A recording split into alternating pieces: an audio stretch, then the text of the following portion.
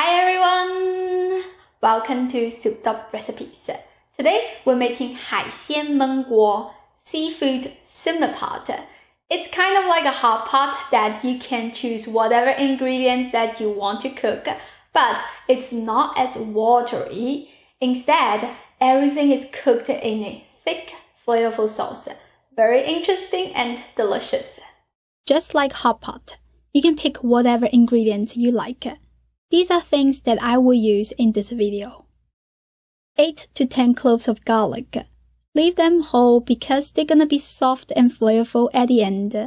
1.5 inches of ginger. Slice them. Some carrot. Half of a medium-sized onion. 1 sweet potato. You can use regular potato. I just have a sweet potato in hand today. It tastes even better. A few stalks of celery. The carrots are small, so you don't need to do anything. Slice the rest of the vegetables into the size of your small finger. I used 1.5 pounds of vegetables in total. You can pick different types of veggies or whatever you have in your fridge. Add everything to a big bowl, along with a drizzle of vegetable oil, some freshly ground black pepper, and a few shakes of paprika. Mix them well. We don't need any salt here because later on we will make a flavorful sauce. Set it aside. I also prepared some shrimps. Use scissors to clean up these messy shrimp legs. You can use peeled and deveined shrimp if you want. I'm just gonna devein it only. Chinese people like to keep the shrimp head and the shell on for presentation, and we believe it gives the dish more flavor. These are baby octopuses. They are so small, so there is no need to cut them open and take out the inner organs.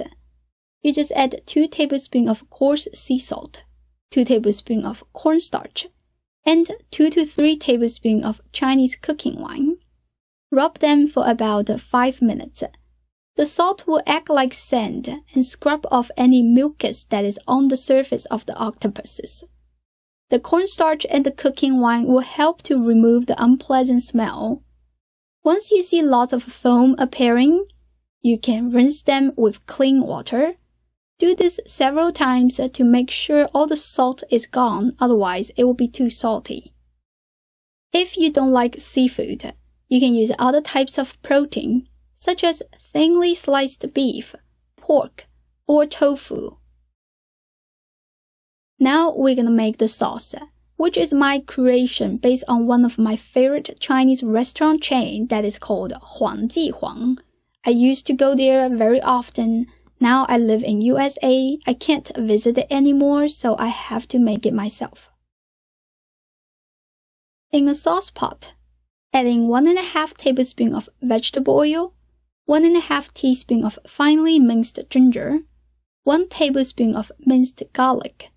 Stir until fragrant, then adding 2 tablespoons of oyster sauce, 2 tablespoons of hoisin sauce, 2 tablespoons of soy sauce, 1.5 tablespoons of sriracha, 2 tablespoons of Chinese cooking wine.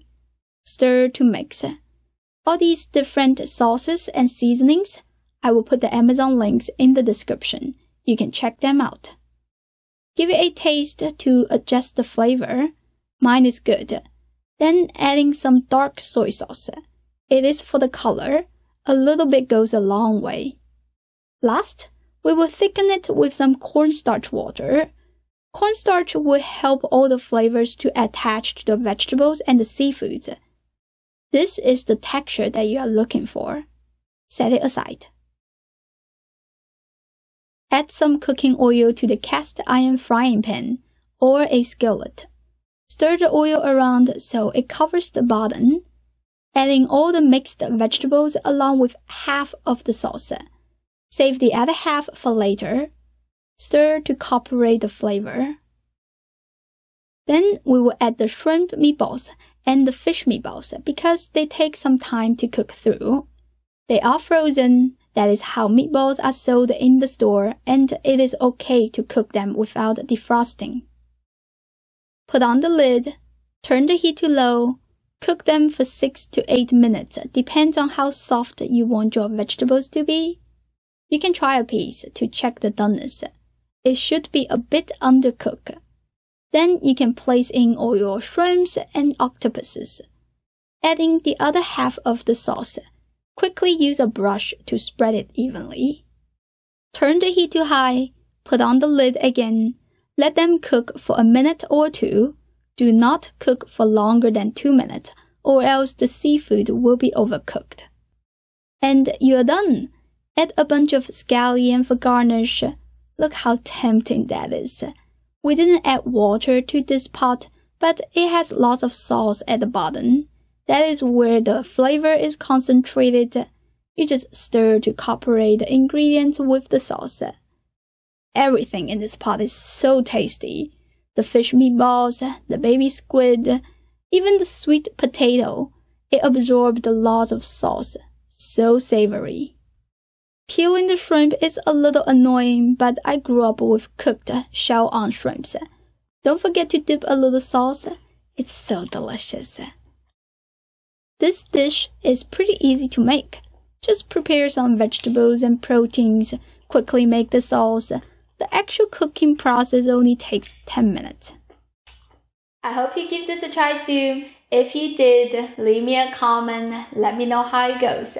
As always, you can click the link in the description and find the printable recipe. Thank you for watching, and I will see you next time. Bye!